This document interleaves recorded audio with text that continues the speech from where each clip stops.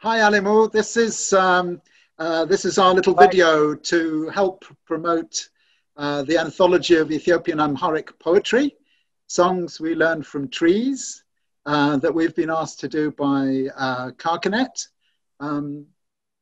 So the book called Songs We Learn from Trees has just come out in May, and we were planning a big UK tour, weren't we, Alemu?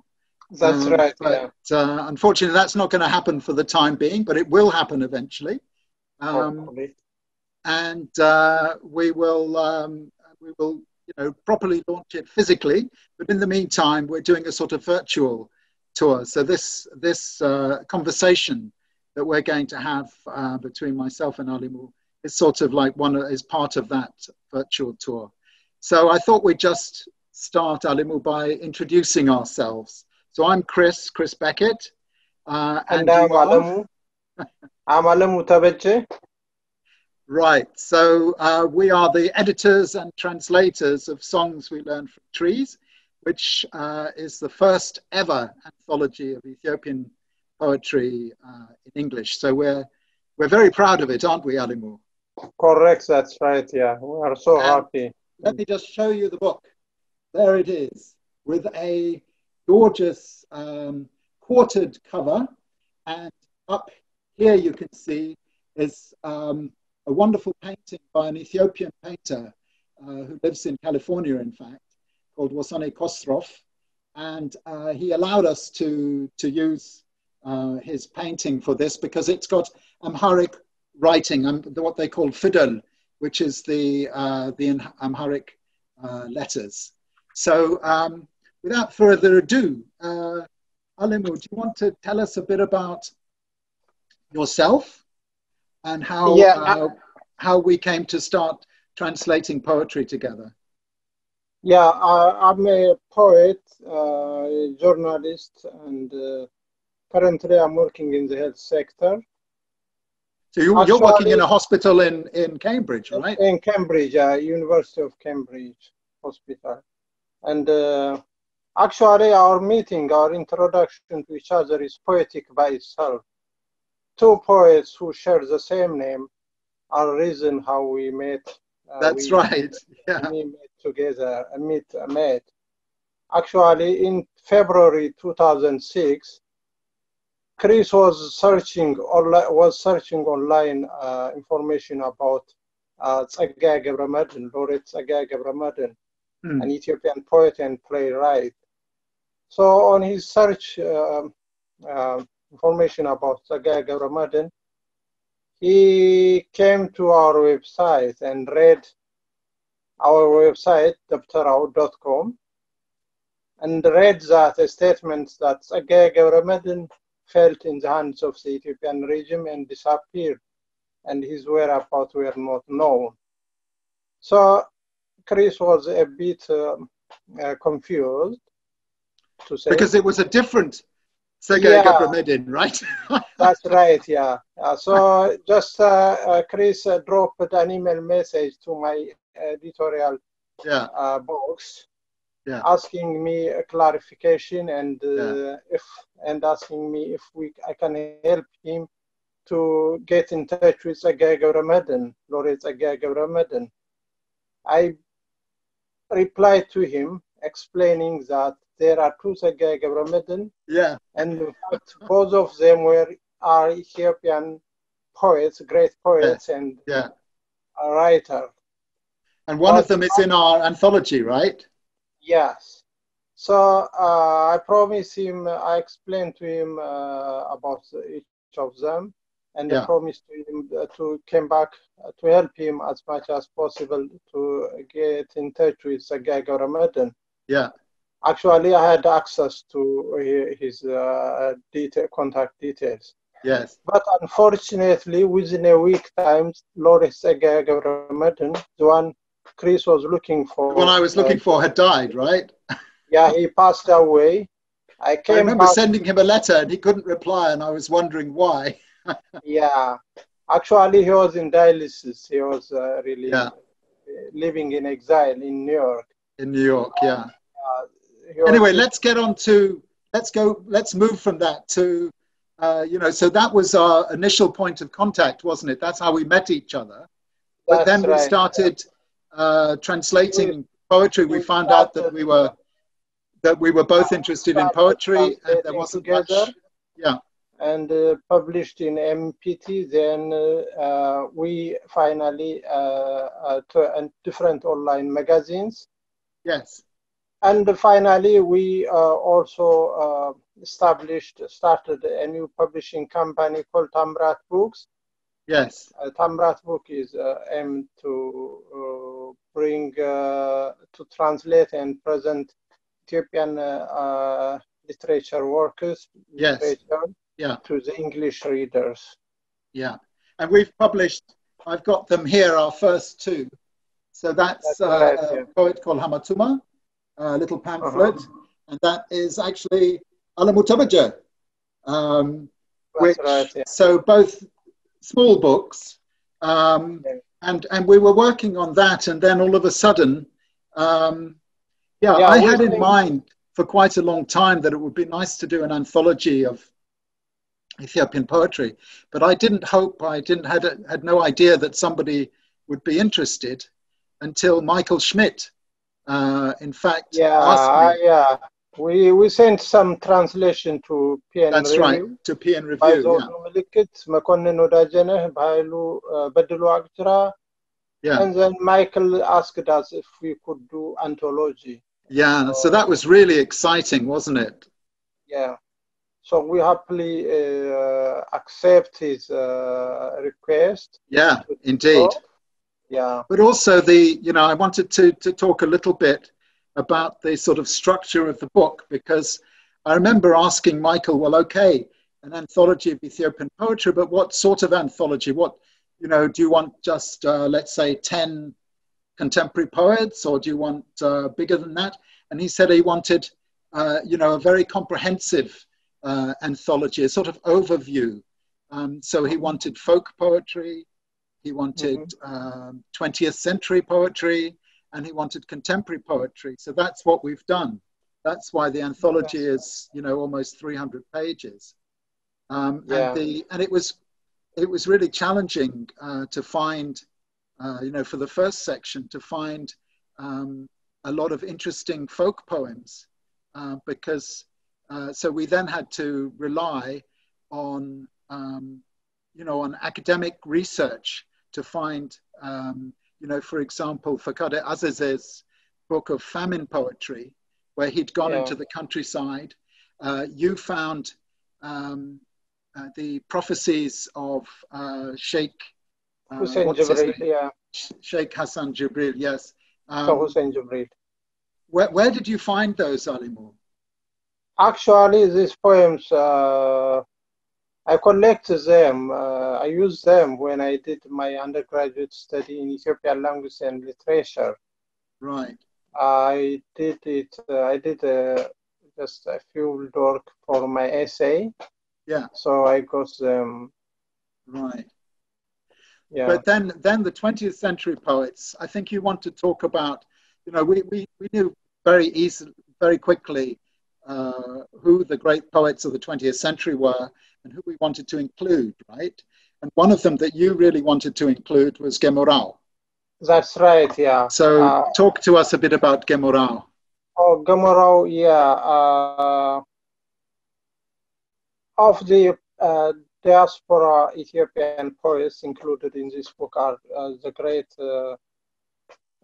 poet, short story writer, and human rights campaigner Hamatuma, and also Gemorao. In fact, I went to Sweden to meet and talk to him before he died in 2014.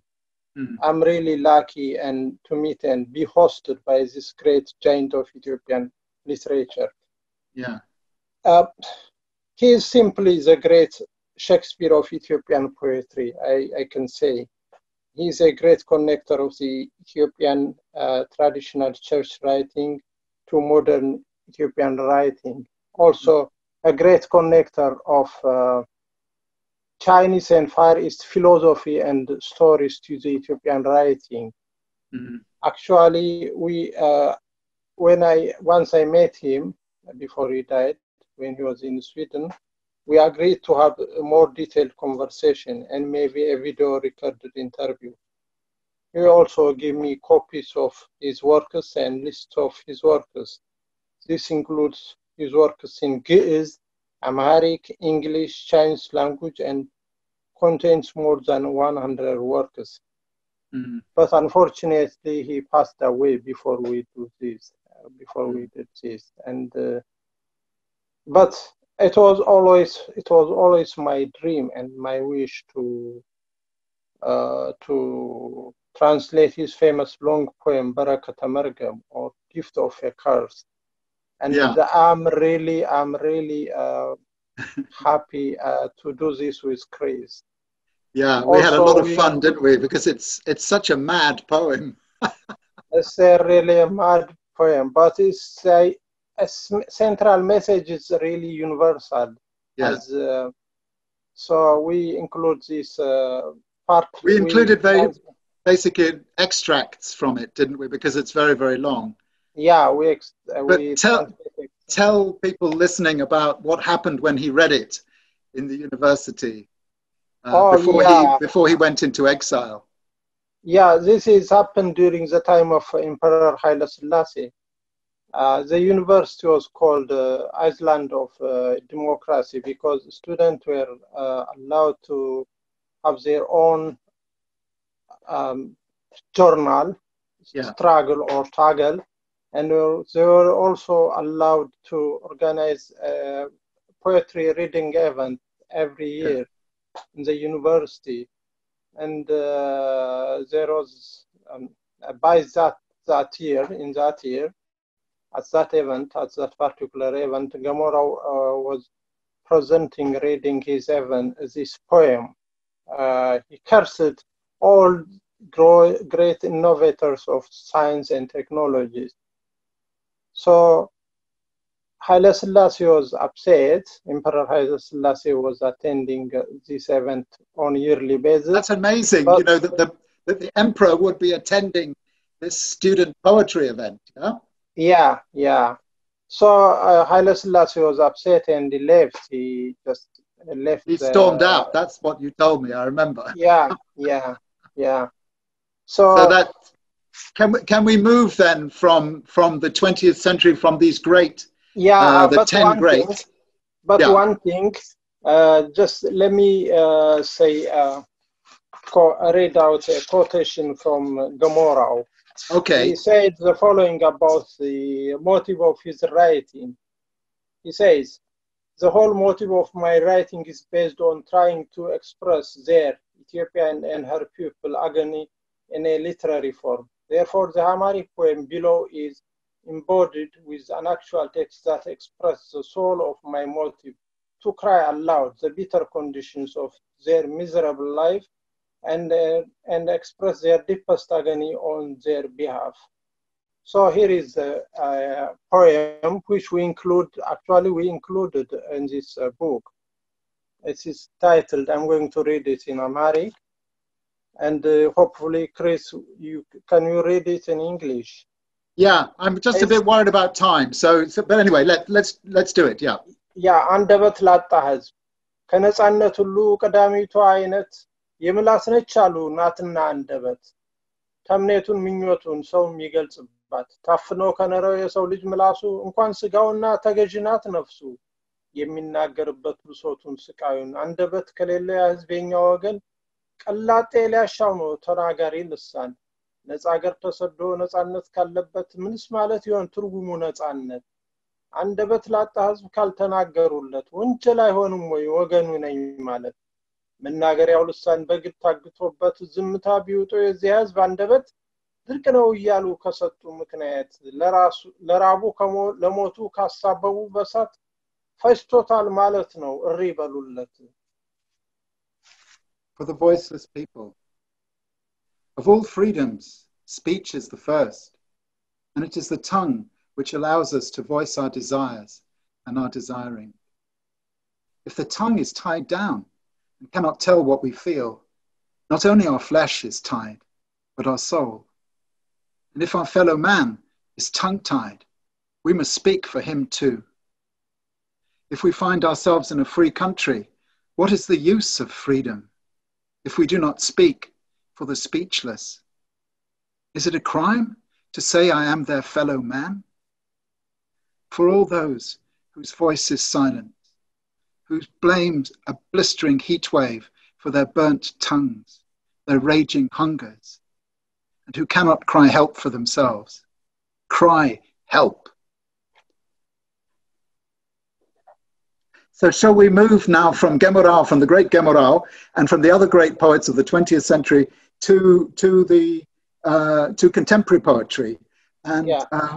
I remember that when Michael asked us to do this, we already knew quite a few poets, but I asked you, I was going to Addis. I thought, well, I've got to go to Addis and find out who are the important poets in Ethiopia right now, and let's, gather their books and start translating them. Yeah. And so I asked you, so how do I find out who the great poets are now? And you said, well, go to see somebody in the university. That's right, yeah. As I imposed you to advise you to visit my department when I attended my undergraduate study. That is the Ethiopian Language and Literature Department of Addis Ababa University. Yes. Yeah. And you actually suggested to me to meet a specific professor who is still working there, and I think was your teacher when you were at Addis University. Actually, he was my classmate. Oh, he was your classmate. Okay. Yeah, my friend Muhammad Ali. Yeah, Muhammad Ali. When I went there, I remember I asked for him, but he wasn't there. I don't know where he was. Anyway, I was I explained what I wanted and what I was looking for. And I was recommended to meet somebody called Wandosan Adane, who turned out to be an absolute godsend for us because I met him for a coffee in Addis, and he just wrote in my notebook, he just wrote this list of the 13 poets who absolutely had to be in this anthology. It only included 2 women poets, but anyway, I thought, well, we can find more women poets to redress the balance a bit later on. Yeah. Anyway, so what I did, hang on, what's happened here? I've lost you. So what I did was I went with my friend Yemisrach, who you don't know, Alemu, actually. Anyway, she's a beautiful young Ethiopian lady and very, very lovely. She's the wife of a friend of mine and the sister of another friend of mine. And she said, well, listen, let's go to the Piazza. So we went to the Piazza district of Addis, where there are lots of bookstores. We bought as many, books by these poets that Wanderson had recommended. And then I brought them back to London. And with these books, as well as some books which you had, we then started translating. And I just wanted to tell people how that process worked exactly.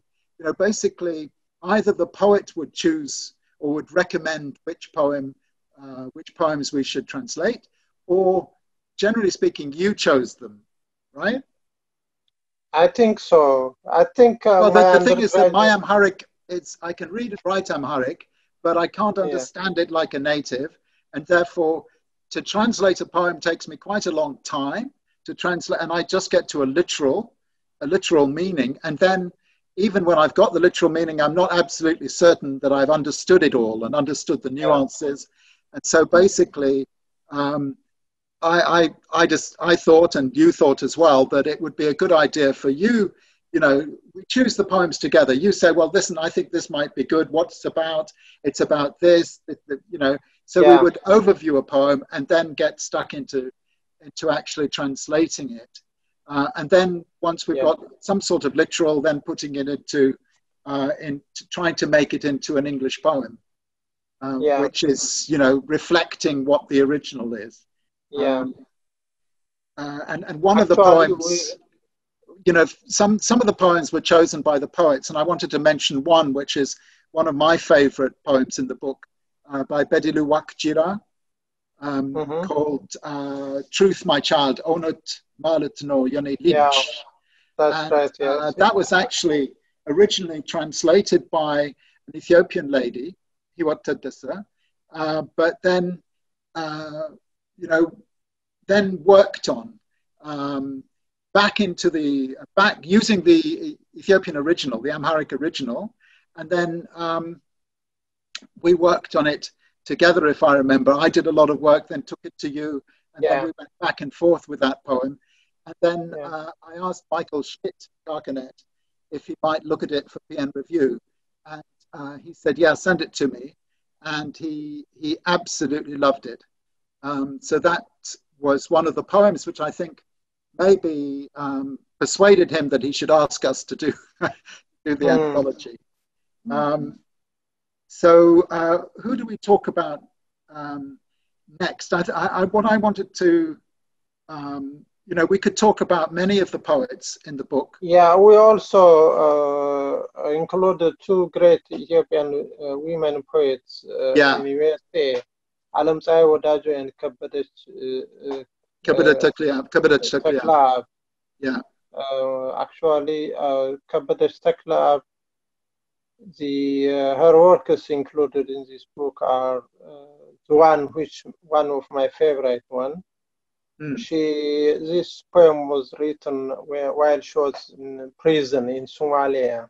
In Somalia, yeah, when she was trying to. And how she was lonely. It reflects. It's a reflection how she felt at the time, and it's really also, moving poem, isn't it? Yeah, it's very moving poem. And we also include Lemon Sise. Now that's interesting.